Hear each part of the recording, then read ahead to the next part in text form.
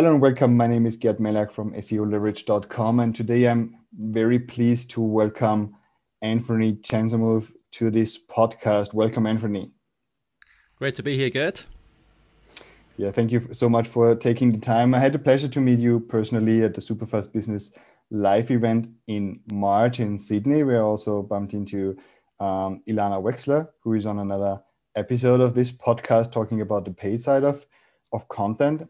And I know you're a sought after copywriting expert. Your name comes up more and more in conversations when we talk about who could write copy, who could put together a case study and stuff like that. Could you maybe briefly introduce your background or tell our listeners where you come from? How do you end up writing copy, creating case studies for the top names really in the marketing space?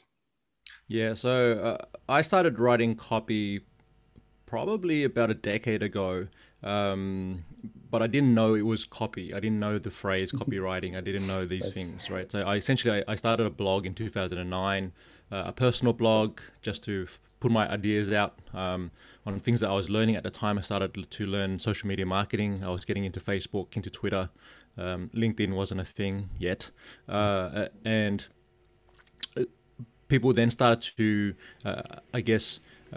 start to make comments around some of the things I was publishing, and I was starting to see people engage with the content. So people were starting to, I would put a post on Facebook, and usually where most people were writing one or two sentences, I was writing what we now know as long form. So I was writing, epic essays. Here's a whole idea or a thought or an experience I had on the weekend, and a lot of it didn't really have to do with business. A lot of it was just my life experience, or I met someone cool, like I was at this conference with Gert and we had this nice chat, right? Like, so it's what I learned to develop over time was what I was always testing for was what were the words or the phrases or the elements of the content that would resonate or would elicit an emotion, and then would elicit a response. So I'm looking for a like, I'm looking for a comment, I'm looking for a share, which anyone who's listened to this knows all these things. This is important for content marketing, right? So long story short, I ended up launching a Facebook advertising agency with a friend of mine back in 2011. He was the technician, so he's the one going in, running or doing all the campaigns for the clients and understanding the world of Facebook ads. I was the strategist. So for me, I was looking at what are the campaigns going to look like, what's the creative that we need, what is the objective, how do we measure and track success, right? But the two of us worked really nicely because he could tell me, okay, these are the things that we can measure, and these are the things that the budget are required, and cost per click and all these things, and I could I guess translate that to the client and say, well, your goal is to generate more sales or more leads or whatever it is. Who's the audience you're talking to? So I would start to essentially map out a content strategy with the client, right? Didn't call it content strategy back then, right? So after that business ran for about 2 years, the challenge of running that first business was we were making sales, revenue was increasing month on month, but we knew nothing about profit, and so we were not making a profit, and we were not paying ourselves a salary. Right? Been there, done that. So common story for a lot of people. Yep. So we hung our hats and said, you know what, this isn't working. I'm tired of sleeping on my auntie's couch. It might sound great for Airbnb, but it's not working for me. I gave it up. Basically said, okay, let's move on. He's gone on to do his own thing. I went and just coached people for a while. So for a while, I was helping people with business and career coaching, just to help people. Like, what I'm really great at is actually listening to, interviewing people and listening to the real motivations and drivers and concerns that they have, and then translating that into some kind of action plan or some kind of strategy to move forward to achieve the desired outcome that they want for their lives or for their businesses, right?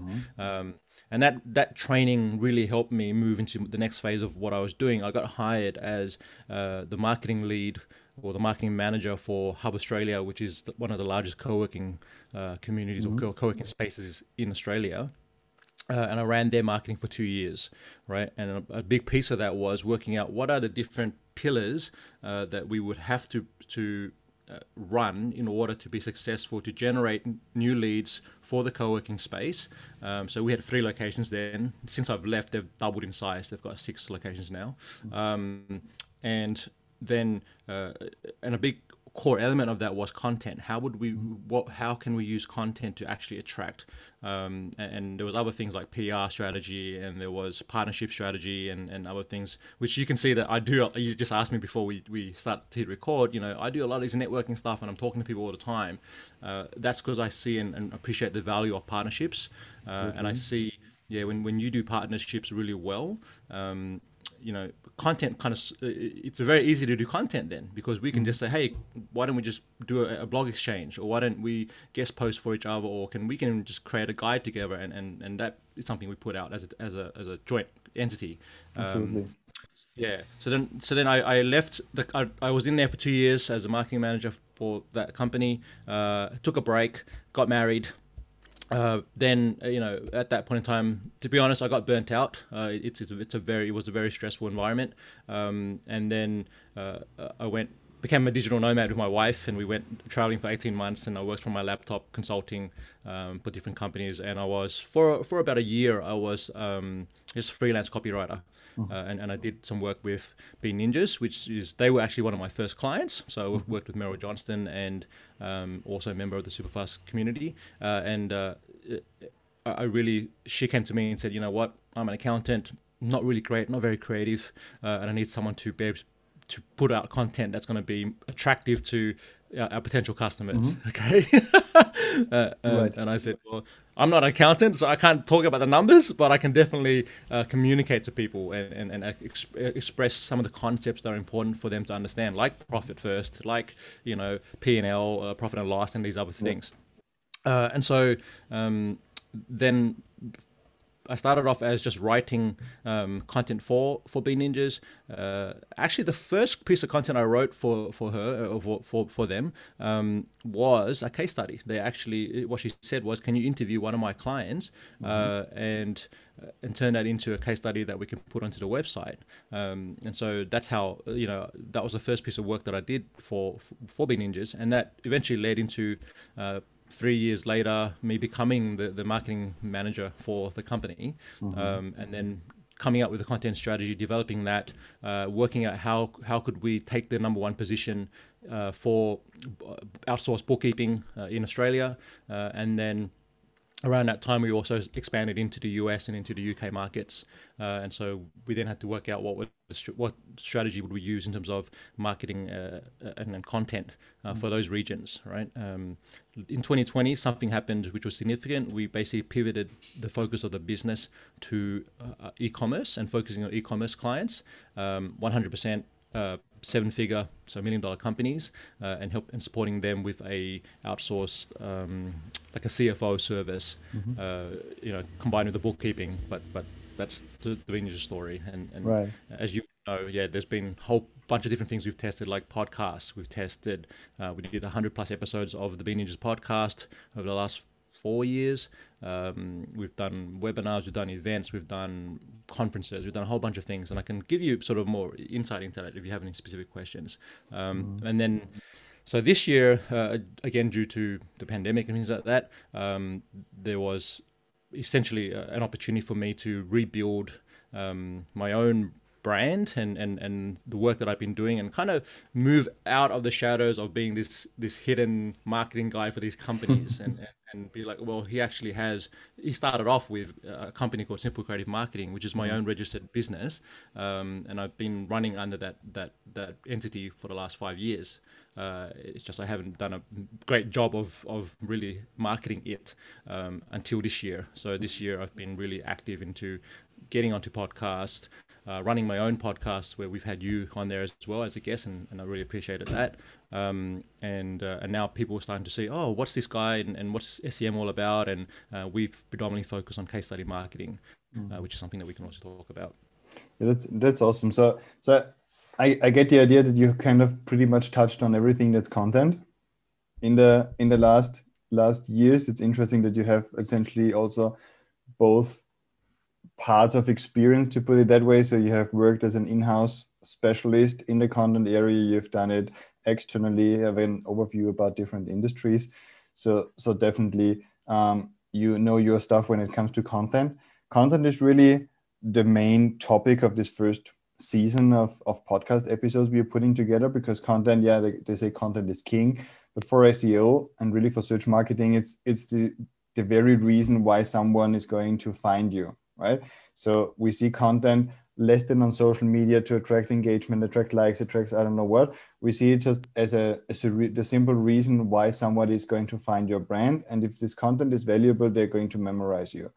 So the way content works, and when clients start working with us, is very often that they kind of think this topic could be interesting for my clients. I know my clients. I know they find it interesting. I write about it. It doesn't get ranked. It doesn't bring traffic. It doesn't bring leads. I get frustrated. I do another one. I do this 3 times. I might do this even for 2 years in a row, and then get really frustrated, and then I stop, right? Or I might hire someone like you who says like, let's take this from the right approach. So I think there's just a lot of things people are getting completely wrong about content. So I was really wondering, you as an expert in this field, what would be like the main mistakes, the main misconceptions you see out there, that people are, or like false beliefs they have kind of internalized?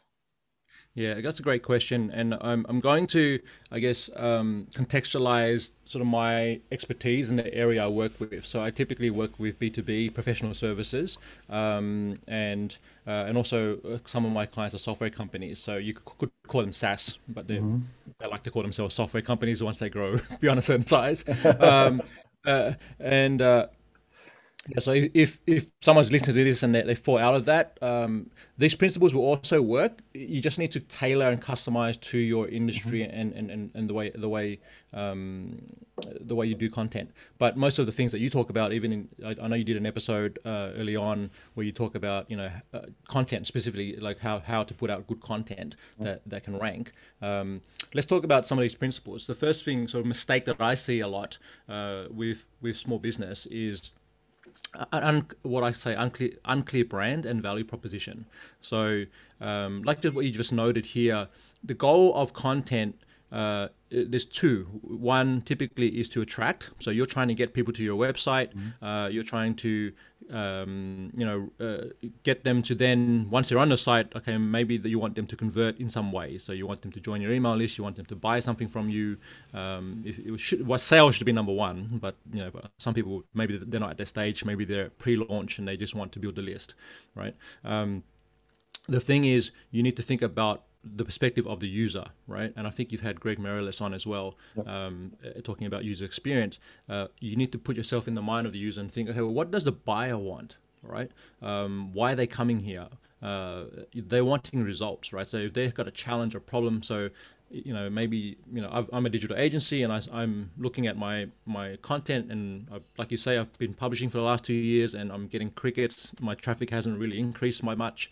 I'm going to say I'm going to need to work with an SEO expert, a consultant like Gert. I'm going to go to SEO Leverage and then book in a consultation or an audit, right? But the reason I'm doing that is because I expect that the expert's going to tell me or help me fix the problem. Yeah.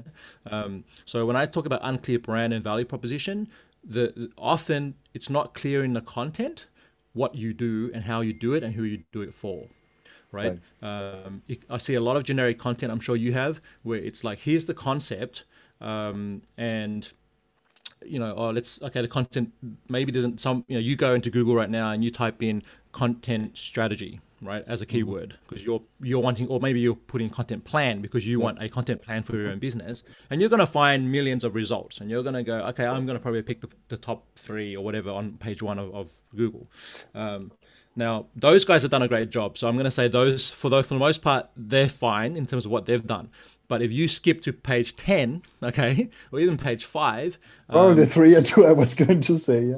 or 2 or 3 maybe, yeah, good point, right? You can see, like the content is very generic. They might give concepts and explanations of what content strategy means or what a content plan is, But what they don't do is actually indicate and demonstrate what's unique about the way they do it, what's unique about their approach, and they don't include or embed within that content case studies. They don't actually say, because we applied this content strategy to this business, this is the result that they got, right? So as you're reading that article, or watching the video or whatever it is, what would be useful for your buyer is to see, you're not just speaking from theoretical knowledge, you've actually applied the practice, okay, and you've generated results for your clients. And you've actually stated in the piece of content, you've stated, here are 3 case studies where we've actually done this and it worked. Mm-hmm.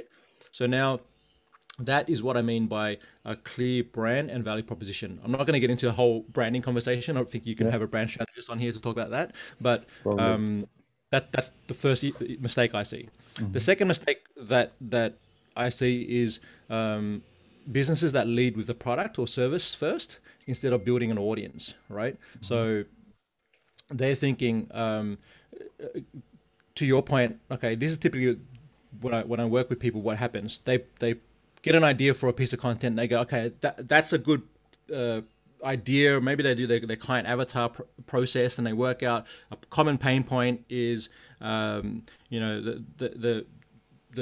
clients, the agencies, they don't have a clear SEO strategy, right? That's a common pain point. So then they start publishing content on this, or they've got a product that they want to sell. They've got a course, and this is for anyone who's course creating. This is a major issue.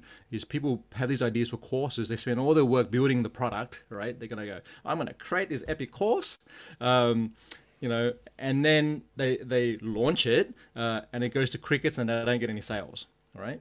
Or they get the one sale from their buddy who just is supporting them, right? And the problem is the audience has not been built. So where I see it as an issue with B2B content specifically is, if you're putting articles up on LinkedIn, for example, which is common for B2B, but you only have 10 people connected to you, right?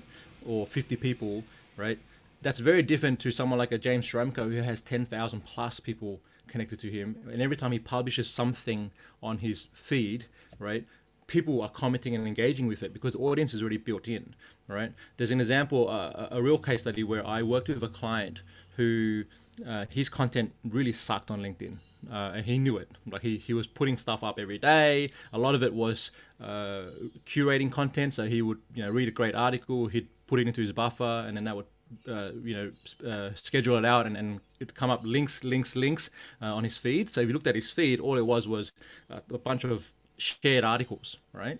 And sometimes he'd add 1 or 2 sentences to add his 2 cents to it, but it wasn't really creating the kind of engagement that he wanted. It wasn't generating him leads. People were not contacting him, right? So when he hired me, what we worked on first was, now the thing that he had done really well was he had built up the audience. So he actually had connected with, so he worked a lot with coaches and consultants and things like this. So he connected with that audience and did connect requests and things like that. And he went out and he did public speaking. So that was a big thing for him at the time. And he built that audience, right?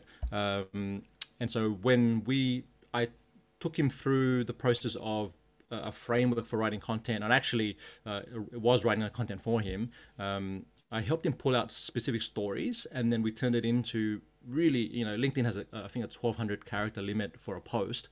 And so within 1,200 characters, we were able to then put out published a post on his LinkedIn feed. The first one, I think, had around 15,000 views. Then the second one had 70,000 plus views, right? Now, I'm not going to, it sounds all magical and not, it took us a month to get to that point because I had to do a lot of work with him on the first mistake, which is clear brand and value proposition. Yeah. I had to understand from him, how do you actually serve the customer? What is your story? And how does it relate to the customer, right? What insights have you learned over the years that if you were to share those insights would be valuable to your audience, your potential buyer, and that's what I was able to extract from him, and then we produce the content. Yeah. So when you lead with the product first or the service first and not think about the audience, you have a problem. All right. In most cases, most of your content needs to educate first before it sells. right? And would you agree with that, Gert, with content? Absolutely, absolutely. We have people who follow our content essentially for months and sometimes years before they're really ready and have like understood a lot or enough about SEO so they can really build up some trust. And in SEO, we have like trust is a really big issue because obviously SEO there are no guarantees. Whoever gives a guarantee is lying. It's something everybody wants and it's very achievable with a consistent effort, but there are no guarantees, right? And it's a long-term thing. So people really put in a lot of time to decide, and I think it's good that they do that. But in over this time, they're going to consume content. And I think this happens in a lot of cases. We were working with language courses, we are working with coaching clients, with marketing experts, with e-commerce businesses, and everybody essentially tells me the same. E-commerce might have like a shorter decision span, but we're working with construction companies and people sometimes start engaging with their content 2 years before they actually purchase the property they then want to renovate, right? So what are you doing over this time span? You're consuming content and getting closer and closer and closer to your decision-making process. And when whatever question you put in there in Google, there is a certain company, a certain business, a certain brand giving you the exact answer, walking you through the steps you need at this point to really figure things out that help you. I think that's definitely great. And I really love the point you're making about the value proposition, because I've been spending months and years probably refining what we think is our value proposition.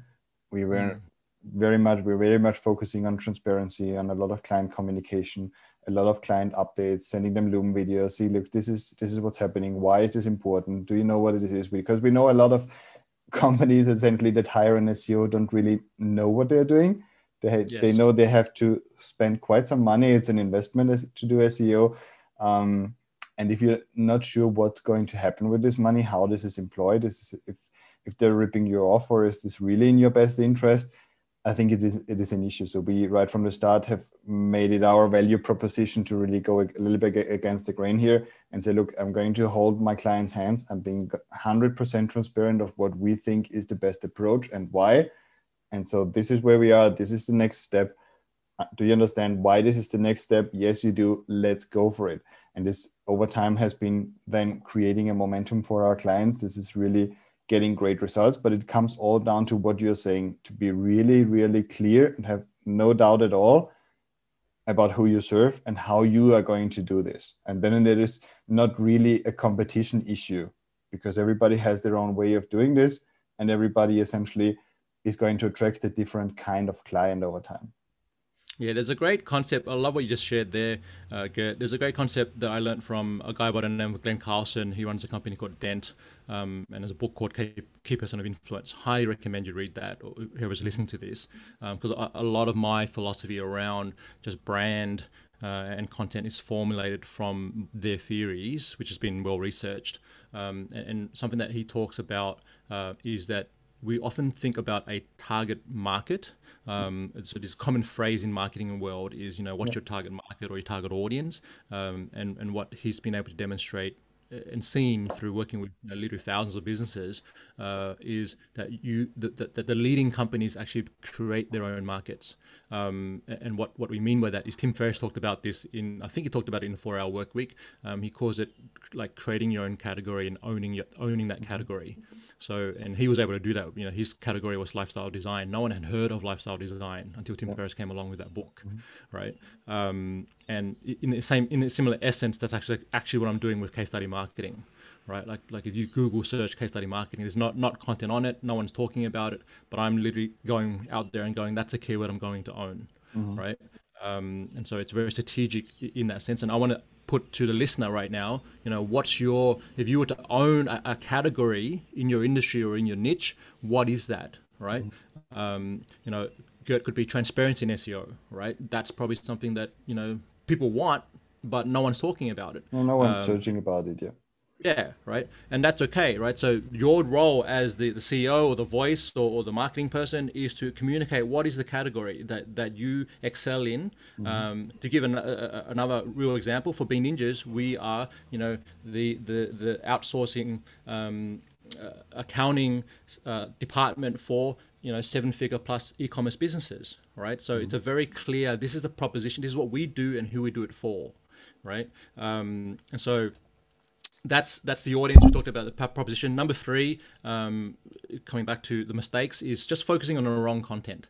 And when I talk about this, there's something that happens where I see this a lot in the B2B. What we'll do is we'll publish some article or something which is like, this is an industry update, right? It's like, this is something that we learned, there's a new algorithm change. Google's, the panda thing came and then the next thing came, and you might put that out there on your blog. The question I would have to that is, would your users actually care, right? Would your buyers care about that update? And if you think they would, you have to explain why it matters to them. Yeah. So it's not enough just to say, oh, hey, by the way, Facebook have changed the algorithm. Yeah. And this is something I've done in the past, which is a big mistake, because no one cares. The only people who care are other marketers like me, and exactly. They're not my customer. Yep. Right. So we call this parallel content, or I think it was Rand Fishkin from SEO Moz back then. What's he doing now? He's doing Spark Toro. So he talked about this concept of parallel content. Right. And the other issue that I see with focusing on the wrong content is so much focus on inbound, right? I know it's a hot topic. If you search inbound marketing, it's, you'll see probably HubSpot or the resultant part, page 1, because that's the category that they decided to own. They decided we would own inbound marketing as a concept, and then published a ton of content on that. If you look at their philosophy and what they sell to the product they sell to their customers, it's all focused on this one thing called inbound marketing, right? And the issue I see with that is, in order to generate sales for your business, especially if you're in that first 1 to 3 years and you're in that, what we call a startup phase or a launch phase, as you would know, Gert, it actually also helps to have real conversations with real people. It actually also helps to pick up the phone and call someone and say, hey, I think I can help your business, or reach out for them for a cold email or warm email if you can make that happen. Or like what we've done, show up at events, go to a conference and meet people and have conversations and share what you do. Yeah. The next level above that would be to actually go up on a stage and speak in front of the audience and give them, even a 10-minute talk about, here's one thing that you need to know about your SEO, or for me, here's one thing you need to know about content marketing, right? And straight away, you build credibility and trust because you're seen as the expert, you're seen as a specialist, right? And it takes courage. There's that statistic that, or common phrase, which is more people would prefer to be in the casket rather than giving the eulogy, right? And that's the thing. Why are we so scared about speaking? Why are we so scared about just sharing what we do? And I love that you've got this podcast and you're doing more speaking engagements, because that's building authority, right? Absolutely. I want to just add at this space. I do believe so. I think inbound marketing definitely has its place. I do agree with you that it's not the thing when you just start out that's going to give you revenue in order to pay your bills in the first year. I do know I've built several businesses based on inbound marketing, and essentially it was the driving force. It took 1 or 2 years to get there. But for example, having a podcast, talking about pain points, getting a brand known to a level where you say, okay, you can be the authority. I got it too high once. We did a technical support brand here in Spain a few years ago, and we were representing or offering technical support for an e-commerce software back then. It was PrestaShop. And we got to a level where people called us when they had been through 3 different software firms that couldn't solve their issue. So we were like the ultimate resource they asked, and we got a lot of things we couldn't handle. There were 3 software companies before us. We couldn't do magic either, but definitely the inbound marketing was working. So they listened to our podcast month after month. This was like a software. This was quite a lot in the DIY space, I remember. Yeah. But we had like this inbound marketing does work, but definitely it's a very long game. So if you can build this up, we have clients that started creating content in 2011. They still get leads from that content in 2020, but it was right from the start planned as something that is going to go on and on and on. And every month we publish 2 blog posts about questions their clients ask, for example, right? So definitely, I see the point you're saying. The first sales are coming from conversations, not from people finding you, because there is a long trust process. There is a long decision-making process, and relations take time to get established. And isn't there a window from the time, if say you started publishing content on your blog or on your website, isn't there a window before Google actually starts ranking it? Like, it doesn't happen straight away. Exactly, especially when your site doesn't have what we call an authority status. Okay, so there are sites out there that have an authority status in your niche, and whatever they publish. Take big brands, moz.com, ahrefs.com, for example. They've got authority status in SEO, for example. When they publish an article, it's not going to take long to rank in a very solid position already. Plus, they know what to do afterwards to make this content, get this content in front of the right eyeballs, and get links and social engagement and all those things as well. But once the site has this authority status, it's easier. If a normal site that doesn't have this, has hardly any links pointing to them, hardly any social engagement, puts out an article, probably during a few weeks, nothing is going to happen. Google eventually says, there's no content, not sure what I should do about it. Should I rank it? Should I index it? So after a few months, this content is going to appear somewhere on page 6, page 7, maybe, if they don't do it strategically. So content, there is definitely a time lag. So you put out content, even if it's the best content out there, if your brand doesn't have the strength yet, where you say this is an authority in this space, content alone is not going to do anything. There you go. Yeah. So these things all play together. So you talked about strength and brand and these sort of things that relates to what the other things we talked about earlier around just what is the brand, what's the value proposition, what's the authority. I love that you talked about authority, and you also mentioned distribution. So someone like a Mars or an Ahrefs, what they've worked out is, yes, we can really produce high quality content, and when I talk about high quality, I know you talked about in the previous episode where we're looking at not only words on a page, but how are you formatting the page in a way that the user will engage with it. Some people prefer video, some people prefer audio, some people want the text. You don't want it to look like a textbook that we used to study back in university days, where you'd open it up and literally it's 1,000 pages of just text, and once in a while there'll be a graph, right? You need to think about, okay, there's a design element to this and a visual element to this. There's a reason why Instagram and a lot of these tools that are very visually focused have taken off, because we like to consume with a visual format. So I would encourage that if you have a designer, or you one yourself, or you can outsource to someone else, or work with Gert's team, whatever it is, you actually think about, okay, take some of the concepts you have written about, and then to create visuals that help express those concepts in a quick way that people can absorb. Or what Ahrefs does really well is every piece of content they put out is they actually do a video for it as well. Yeah. So they do a good 3 or 5 minute video, put some animations in there, make it a bit fun. And so that's that's something you need to consider in terms of the type of content you're putting out, which is still mistake number 3, is focusing on the wrong content. A lot of people focus on even just maybe they'll put up 200 words, and as we know, if we use Ahrefs as a tool to explore, what you see is a lot of the top ranking articles, we're looking at 1,000, 2,000 word plus sometimes pieces of content, right? And I think that's very daunting for a lot of business owners, because they're like, I don't want to write 2,000 words. I can't even get to 300 words. But this comes back to the strategy. What is your goal with the content? I remember you saying on a previous episode, you actually said, Gert, that it has to do with 30% of your production that needs to be in research. Absolutely. Right? It has to be. If you're not doing that, you're doing it wrong. You're missing the point. That's absolutely. I agree with that. Yeah, definitely. I was talking with Ilana Wexler on the previous episode here, and she also brings it down to an interesting thing. I usually thought it was done the other way around. I'm by no means a Facebook ads expert, but she essentially suggested running ads to test the copy of a blog post before you actually post it to the page. So what I knew was happening very often, that you keep posting to your page, and if something gets a lot of engagement, you then promote it as an ad, because it's going to do very, very well as an ad.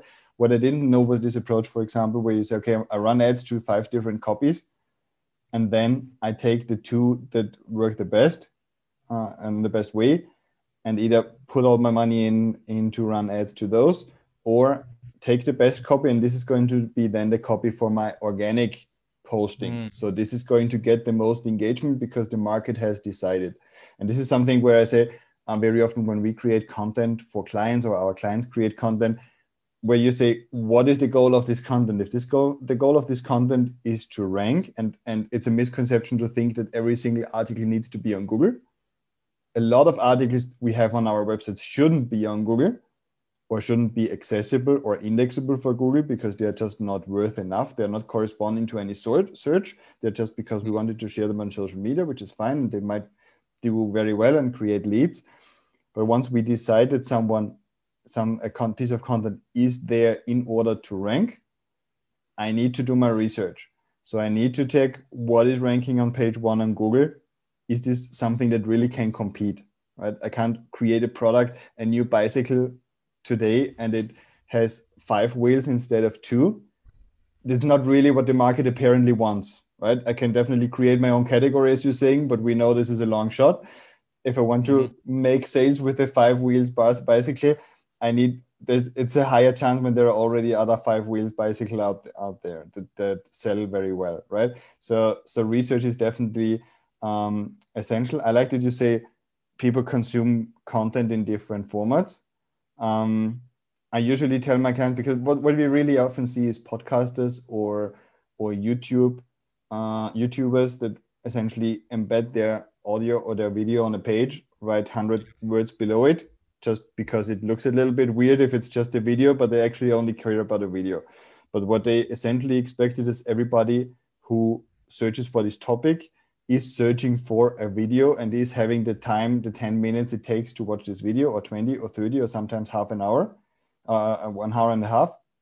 So where we say, okay, out of 10 people that come to this site, there might be 2 or 3 that really want to watch a video and are in the place and in the moment to be able to consume this video, ideally with the audio switched on, right? And you've got a few people that rather want the entire video content, but they might prefer a transcription, right? Because it's 11 p.m. They're in bed checking their phone, and they don't want to switch on the audio. They want to read the transcription. And then there are other people who prefer to download this as an ebook or consume like a well-prepared, well-styled, formatted piece of content.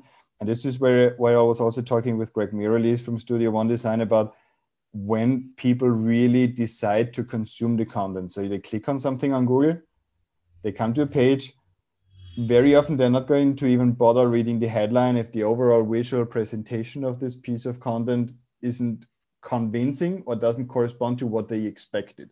We had clients come to us where I say, look, before we start talking about SEO, ask 10 people, because you shouldn't believe me, but ask 10 people about the first impression when they come to your website. My idea being, I didn't say anything at this stage, my idea being that everybody's going to say this site looks old, it doesn't look serious, I don't trust this site, and the design is really ugly, things like those. I don't have to worry about content if the site doesn't communicate my values, my serious appearance, and essentially support my brand. So let me wrap the 3 points up, because I think they're really important to state here. So first of all, the unclear brand and value proposition. I think this is the biggest one. And definitely we have been guilty of this for too long until we got really serious and tried to work it out and say, what do we really stand for? The business leading with the product before and building an audience. I think this is a big one.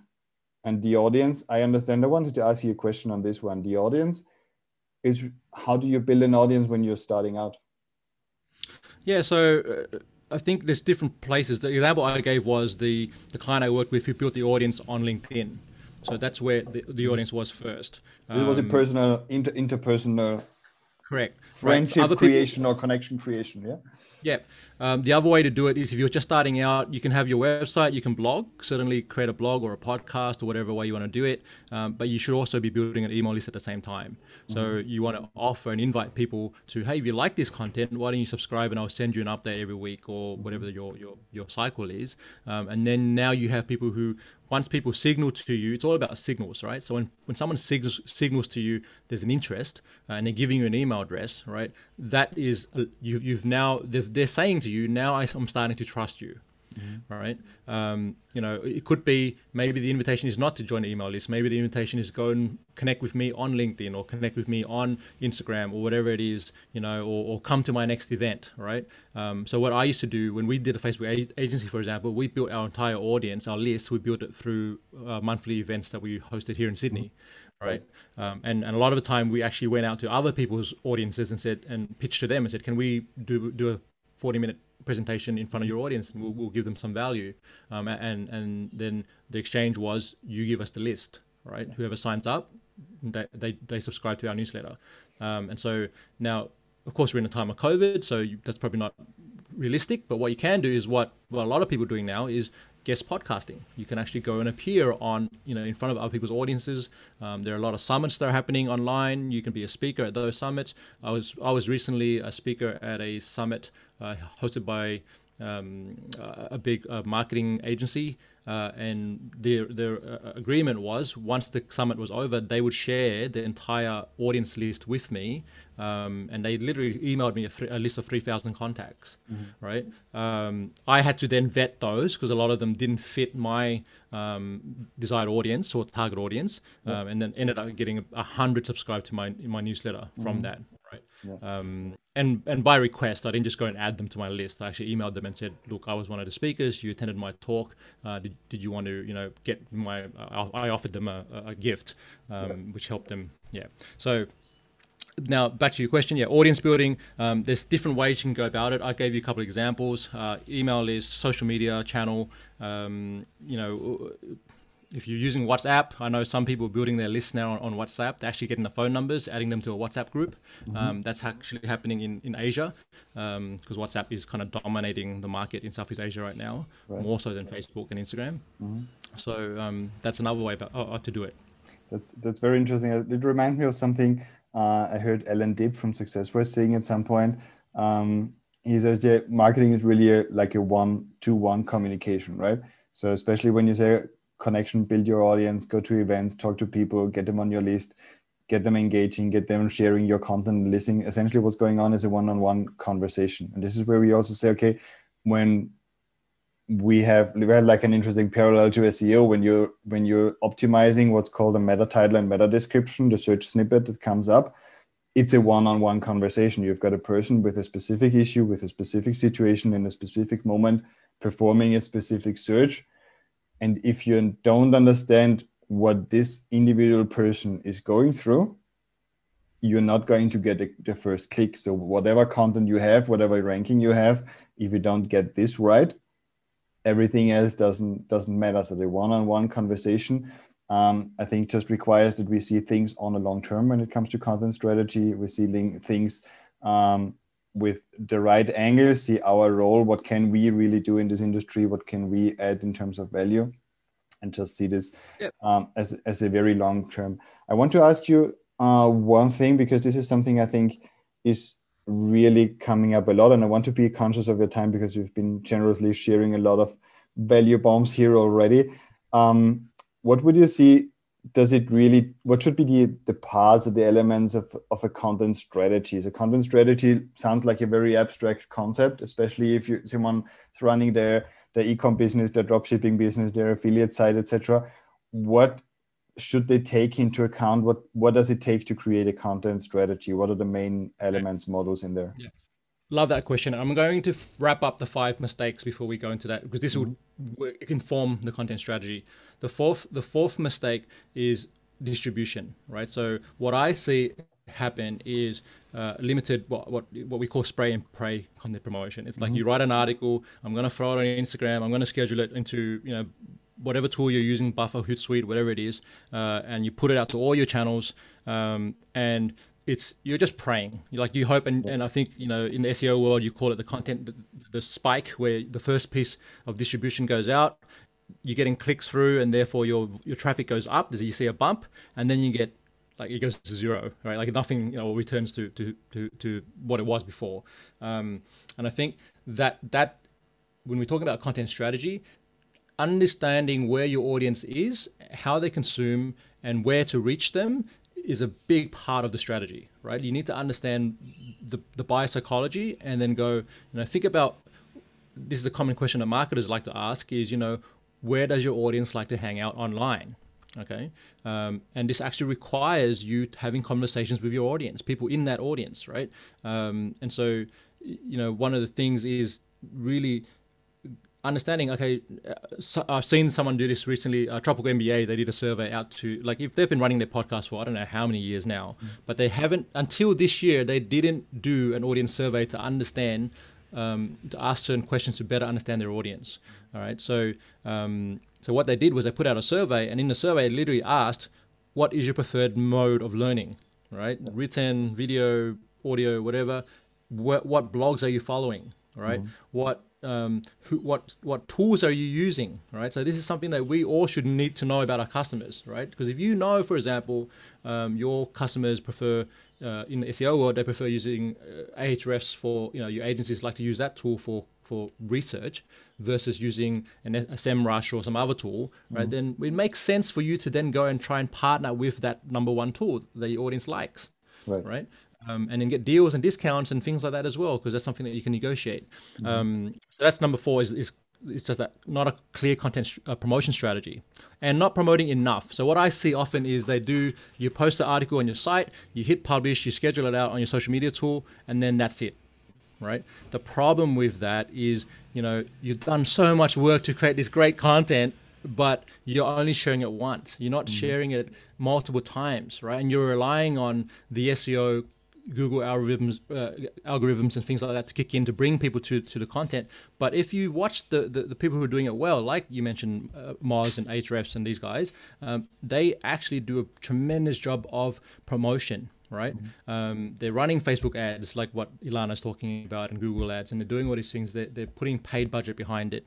They're doing content collaborations with other brands that get their content out. We talked about Ahrefs have that. Tim Solo did a business for blogging course, which that they give away for free, and that's been a huge winner for them. Like, they literally give that to all their partners and say, "Hey, this is a free course. Go and give it to all your people." Right? And that's a distribution strategy. Okay, so that's number 4, and then number 5 is selling way too soon. So this comes down to the intent of your content. What are you trying to achieve with the content? Are you there to educate? Are you trying to raise awareness? Or are you trying to sell? Right? You need to get clear about that, because not all content needs to be selling content, and not all content should be selling content. If every piece of article that you put out on your blog is buy my thing, right? What do you think that does to the person who visits your site for the 1st or 5th time, right? They're just going to get sick of it. I'm done, right? But if you understand that there's actually a buyer journey, right? And this is a key element back to your question about what are the key elements of a content strategy. One of the key elements is the buyer journey, right? Understand and map out visually, maybe on an Excel or Google sheet or wherever way you want to do it, pen on paper, right? These are the steps that our customers typically go through, right? From the awareness stage through to, or the research and awareness stage, to the building trust stage, to the conversation where I'm going to buy or make the purchase, to what happens afterwards, right? There's a great video or talk done by a guy by the name of Joey Coleman. If you look up Joey Coleman 100 days and Google that on YouTube, or find it on YouTube, he talks about so many marketers and businesses focus on the first, like, he's mapped out 3 stages of the buyer journey. A lot of us focus on the acquisition stage, which is when we're trying to attract someone that's going to buy. What we fail to do is focus on the last 3 stages, which is the retention stage, which is once they've converted and they've purchased from you, how do you make sure that they don't leave the next month, right? And so you can also have content that's designed to keep people around, right? And continue to educate them and give them insights and be like, hey, you're working with someone who's going to not only deliver a great service, but we are also going to help you understand these concepts better, so your business will grow, or whatever their objective is. Yeah. So elements. So we talked about, so first thing that I usually work through is addressing the first mistake is, what's the brand? What is the value proposition? Let's get that clear. Okay. So we always start off with who's the audience? What is your point of differentiation? What do you do differently? Now, it's not always about what do you do the best. Okay. Because everyone makes that claim, right? Every business is going to say, I'm the best. We do the best SEO. We do the best content. I say that's rubbish. Like, that's very subjective. And unless you have, now, this is why case studies are important, and which is why I'm so big on case study marketing, is because when you have your clients telling you and telling the market that you are great at what you do, that's much more compelling than you going out there going, I'm the best. Does that make sense? And that actually helps with value proposition and brand. Okay. One key philosophy that I want to impart here is, if you make yourself the star of your business, right, you're missing the point, right? The star of your business, right, really, or the hero of your business is not you. The hero of the business should be your clients, right? Because if they're going on a hero's journey, and if you understand Joseph Campbell and you've researched the hero's journey, it's a common, all our best stories in the world, Star Wars, whatever it is, the Avengers, they all follow a similar path, right? And if you look at our lives, we go through a similar path, right? And so your content should also follow that path, right? Because it's one, familiar to us, it's innate to us. And when we're really consuming content, we are looking at what is the journey, like how do I go from A to B, right? And if your content is focused on solving a problem, right? So each piece of article that you put out is this is the problem you have because you've searched for it on Google and you found us, right? Here's the steps that you need to take to get to the resolution, right? Which is the promise, right? And so again, I want to just restate that because I can't impress it enough, is you are not the hero of the journey of your own business. The actual heroes are your clients, right? And so you need to focus them more. You need to talk to them, teach them, and share their stories, right? The more you start doing that, the more powerful your content becomes, okay? So we talked about, so understand who the audience is, understand their pain points. So something that we typically do is a customer or buyer empathy map, which is, what are their, do you know who Taki Moore is, Gert? Yeah. He was quickly at the event, I think, for a moment. Yeah, that's right. He popped in. That's right. So he's one of the masters of content. Like honestly, if you watch how he does content, and he's just gone all in on video now, but he understands, and what he teaches is this idea of the customer empathy map and understanding. So if you were to map out, draw a grid, like X, Y axis on a piece of paper, all right, what you want to map out is what are the customers, or think about who your ideal buyer is, and then think about what are their pains, okay? So, or start with fears. What are their key fears, right? And then look at what are their frustrations, okay? Fears and frustrations. Now, fear is deep level fear, okay? So a fear for most business owners is my business will fail, right? Which means I have to go back and get a job. Right? So that's typical for a lot of entrepreneurs, right? So that's a deep-seated fear. The frustrations are the things that are happening right now in their business. I'm not getting enough clients. I'm not getting enough traffic to my site. My content's not working. These are frustration points, right? Or what we call pains, right? Then you have to look at the wants. What are the things that they want? Usually their wants are the opposite of the frustrations, okay? So I want more traffic, right? I want my content to resonate. I want to generate more sales, right? And then you want to look at what the final thing is, the aspiration. Where are they trying to get to with the business or with their life, right? And so if you map that all out, that informs your content strategy, because guess what? All your content is going to address those things. And has to mention those things, right? Because that is showing that you understand who your buyer is, right? And that makes them relate to the things you put out, yeah? And so that's a key part. And then the last part of the strategy is what I talked about earlier, which is the buyer journey. We actually map out what is the buyer journey, what are the stages and phases that they go through, right? From learning about you, how do they find out about you, to when, what are they consuming as they move through the journey, and what thoughts and concerns might they have, right? And each piece of content that you put out should address each one of those things, right?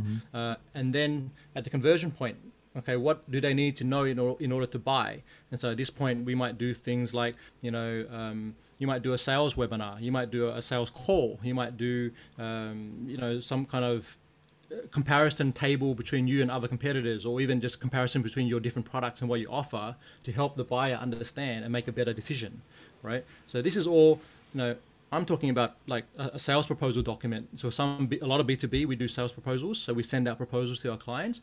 That's content, right? Yep. You don't think about it that way, but it is content. And one thing that I do, and I talked about, with some of my clients, is every proposal you put out should have a case study in there. You should show that you've actually done the work for someone else, and so that's important. So if you have those three key elements, so your brand, what you are about, what do you stand for, right? How do you differentiate? Okay. Then you have what we call the audience map, which is basically who the buyer is, what are their pains, frustrations, all those four things I talked about earlier. Do you remember what they were, Gert? I'm just going to test you. From the buyer's journey, you're saying? So we draw the XY, and then you would have the fears and frustrations and aspirations and wants. Wants and aspirations. Perfect, right? So that's the second part of the strategy. The third one is you map out the buyer journey and then work out what each phase is. And then from that, all those things, then once you have the buyer journey mapped out, then you can then produce ideas around what pieces of content you need to be producing. And then you can map that against a timeline or a schedule, right? So then you can then create probably the fourth part of the plan is what is the actual execution plan look like. I would add to that, just one final thing would be, in all of this thing, when you get to the point where you understand what the content ideas are going to be that talk to the pain points and the consideration phases that your client's going to go through, at this point, this is when you need to put in your checklist or whatever it is, SEO. This is the point where you have to engage and do the SEO research, maybe get Gert's team to do that for you, whatever it may be. But could be a good idea. This is a very big part of it, because if you have ideas, but they're not matched to user intent and user search, it's going to be very hard for them to find it. I think there's a lot of good points. I want to take the opportunity to give a shout out to Taki Moore. I really don't like to consume content in video format, but I am definitely watching every single video he puts out there. They have like a very, very nice length, like 10-12 minutes. He's got like 2 different cameras. He makes it really engaging. He's like a very high energy type of person who really definitely, I agree with you, knows how to make content. So definitely he's doing this the right way, and he understands his audience and knows how he needs to illustrate concepts, communicate concepts, and that's awesome. So I think this is really great. So we want a content strategy. We want to be clear about our brand. We want to understand our audience as much as possible. I like the empathy map. I think I came across this first in the Autoresponder Madness course. I think this was the first time by Andre Chaperon when I heard about this a few years back,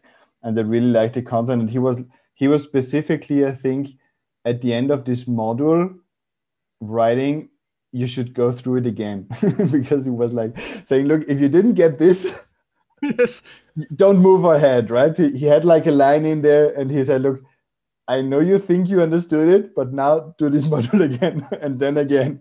And it's really fascinating what it really takes to understand your audience.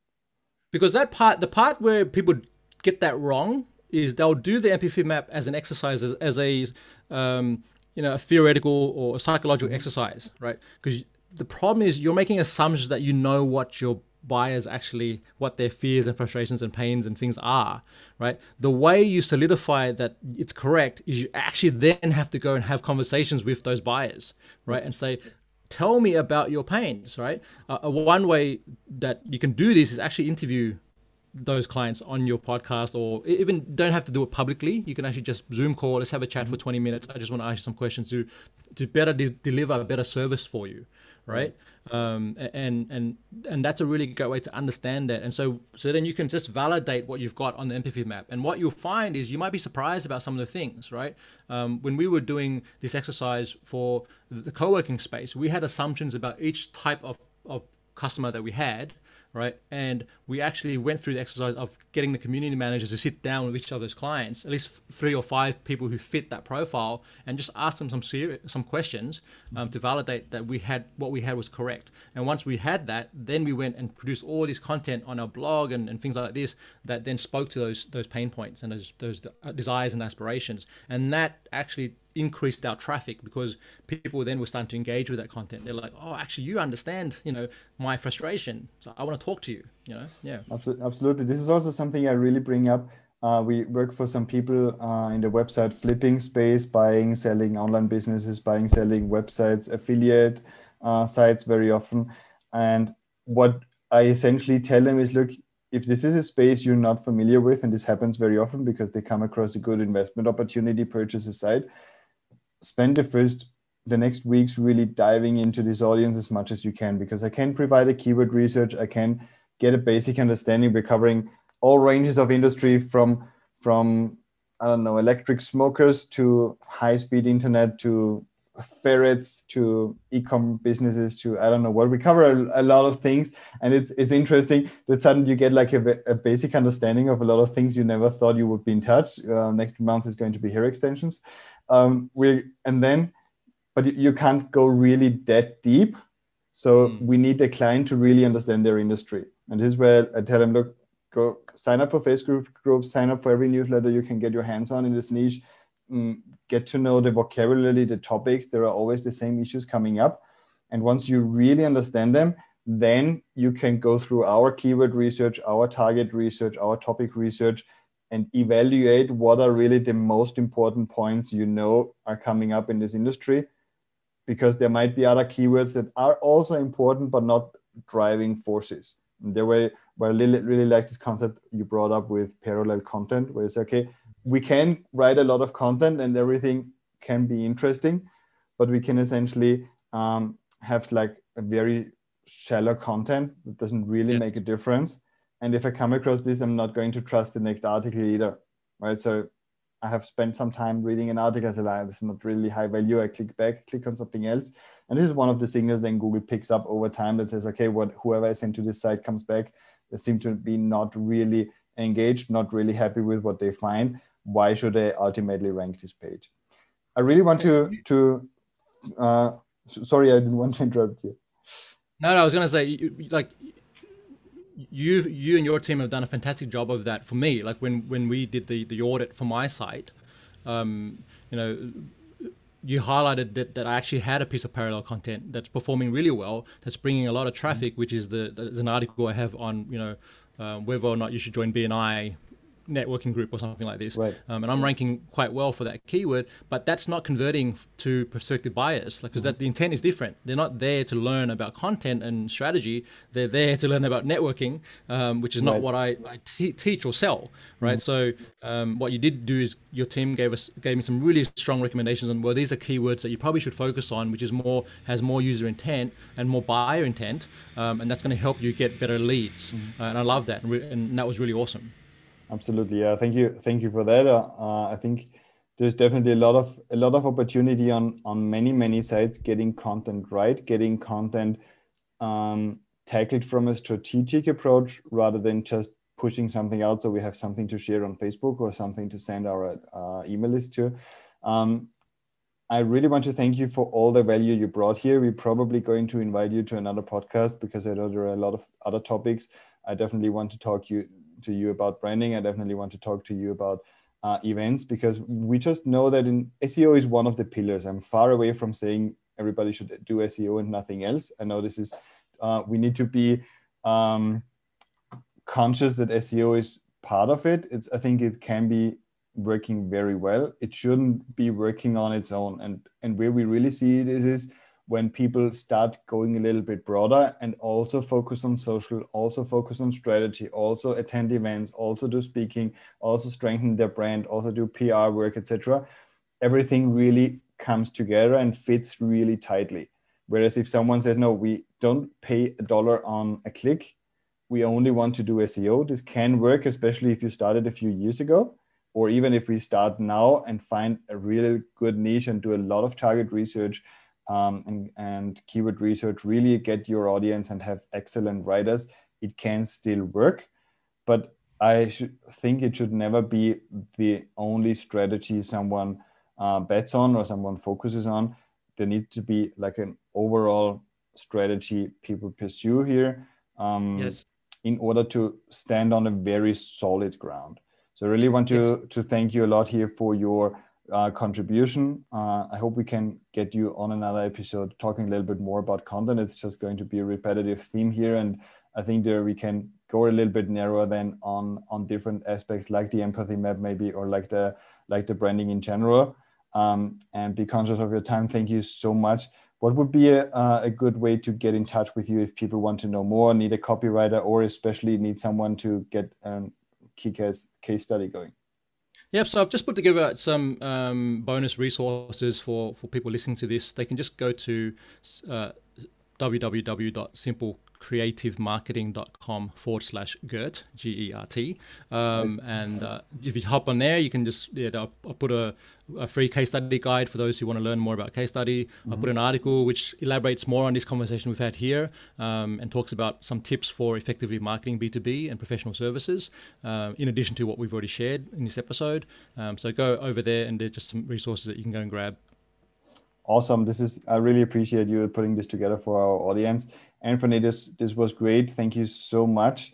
If you're listening to this and you think you want to get your copywriting right, or finally get like a content strategy going and really have a strategic long-term approach, content is a long-term game, but it's definitely worth it. Get in touch with Anfernee. I know he's working for some of our clients as well, and they seem to be pretty happy with what he is putting together and how he approaches this. So definitely we are going to work with Anfernee as well on a couple of case studies soon. So definitely go over to simplecreativemarketing.com. Thank you very much, Anfernee. This is episode 8 of the SEO Leverage.com podcast. My name is Gert. Thank you so much. Bye.